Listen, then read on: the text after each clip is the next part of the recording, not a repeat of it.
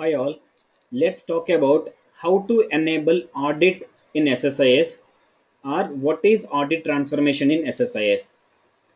See, the answer is audit transformation is the one which will help us to enable audit in all SSIS projects, in all SSIS packages and projects. So what really it captures? So apart from the real project data, so audit transformation helps us to capture server details, project and package level details, and execution time details, and user details as well. So those are all the details. It won't come from the source systems. So package itself capture these details, and if you require you can take it. Then how to enable and how to configure this audit transformation in SSIS package, let us see now. So let's go to SQL Server Data Tools.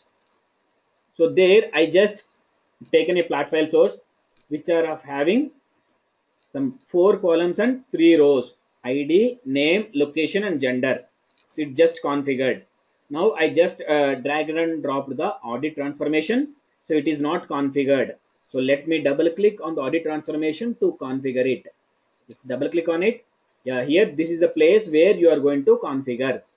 So these are all the list of columns or list of properties you can capture with the help of the audit transformation. So if you want a machine name, or if you want a username who is running, if you want a task name, who, like what task which is running, let us say I have 10 tasks in the SSIS package. So you want to capture task name, select the task name, it automatically comes a task name here. You can change the name if you want, whatever the column. Next, some package name. Next, I'll take some other details, some execution ID or package ID, whatever the name you want, execution start time. So let's click on OK. So I'm trying to take these 3 values. Click on OK. So apart from my 4 source columns, I'll be getting extra 3 columns. So let's take the plot file destination.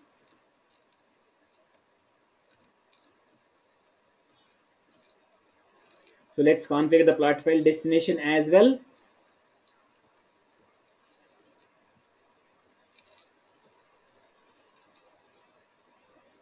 So browse some plot file. Yeah, audit destination, it is empty file. Let's click on OK.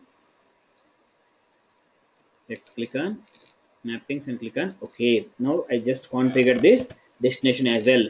So means I'm repeating again, my plot file source having 4 columns, and in the audit I selected 3. 4 plus 3, 7 columns I should get into the destination, because I have enabled only 3 audit columns. If you want to enable all the columns, you can enable it. Okay. So let's run this package. Once you're done with the design and development, let's run this package. Yeah, it's done. So, and one more point. So audit transformation adds the columns only, not rows. Let's go to the output and see what are all the values are there.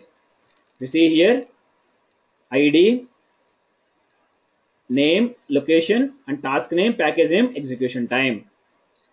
So this is how I'll be getting the audit information. Thanks. That's it. If you like our videos, please like and subscribe. Thank you.